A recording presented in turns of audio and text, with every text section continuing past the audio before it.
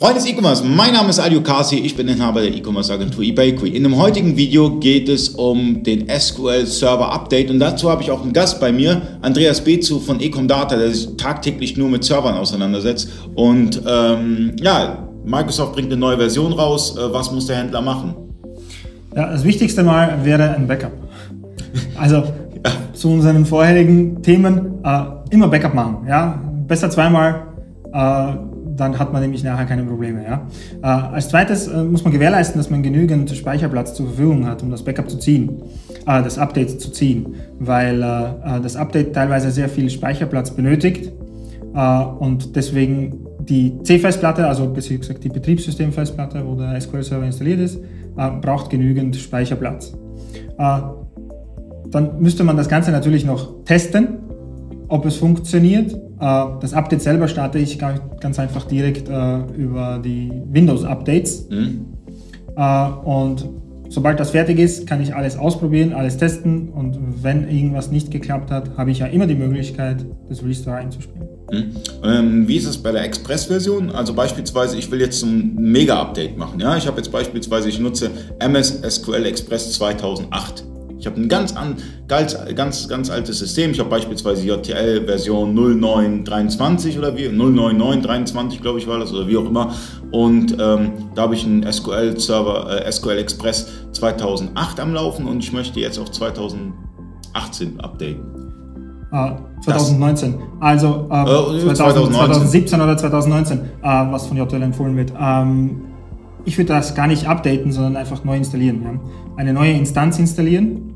Aber die kann man doch nicht einfach so importieren dann? Doch, natürlich. Also wenn ich vorher ein Backup gemacht habe, was ja immer empfehlenswert ist. Aber die Datenbank ist ja mega alt, oder? Also die Datenbank ist ja mega alt. Ja, das macht ja nichts von der Datenbank her. Datenbanken kann ich immer backuppen. Ich kann immer eine. Nee, es geht nicht um das Backup. Es geht darum, wenn ich beispielsweise 2005 habe oder 2008, dann muss ich nicht Zwischenschritte machen oder kann ich direkt auf 2019 updaten dann? Ich kann direkt updaten. Ich kann nur nicht zurück. Also das Problem ist, wenn ich eine Datenbank abgedatet habe auf eine bestimmte Version, zum Beispiel 2017, habe ich nicht mehr die Möglichkeit, diese in 2008 zu importieren. Okay, gar keine Möglichkeit? Es gibt zwar Möglichkeiten, Skripte, aber es ist nie zu 100% gewährleistet, dass es funktionieren wird, ohne Daten zu verlieren. Okay, das heißt, ich mache ein Backup von der MS SQL Version 2008, gleich mal auf Seite, dann mache ich nochmal ein Update, mache nochmal ein Backup, ja, dann habe ich zwei Backups und kann, wenn dann das Update irgendwie nicht funktioniert, kann ja auch alles passieren, kann ich immer noch auf 2008 zurück. Ja, also ich habe ja sowieso eine zusätzliche Instanz installiert, das heißt, ich habe jetzt dieses 2017er als neue Instanz installiert, kann dort drin dann die Datenbank importieren. Und sollte das nicht funktionieren, ist es ja im Grunde kein Problem, weil ich kann die Instanz einfach wieder runterfahren und mit der alten Instanz von 2008 weiterarbeiten. Okay. Weil es können zwei SQL-Server-Instanzen gleichzeitig auf einem System installiert sein. Das heißt, ja, es gehen mehr als zwei sogar. Ja klar, also aber jetzt in unserem Beispiel wären es zwei, ja. Okay, und dann kann man sagen, okay, ich arbeite mit der alten Instanz, ich arbeite mit der neuen Instanz. Genau. Ist ja ähnlich auch wie bei Unicorn 2. Unicorn 2 hat ja auch eine eigene Instanz.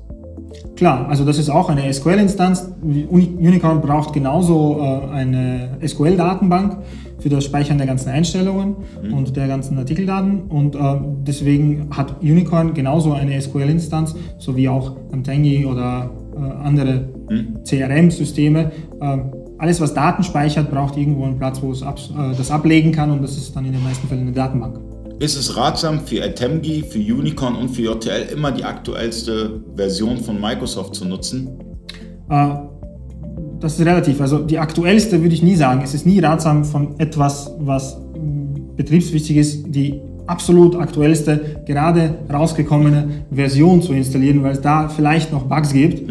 Aber man muss auf jeden Fall am Laufenden bleiben, das ist klar. Vor allem vom Sicherheitsaspekt her. Okay, das heißt schon aktuell, aber ein bisschen warten, bis ein paar Patches rauskommen. Ja, genau. Super. Vielen Dank und bis zum nächsten Mal.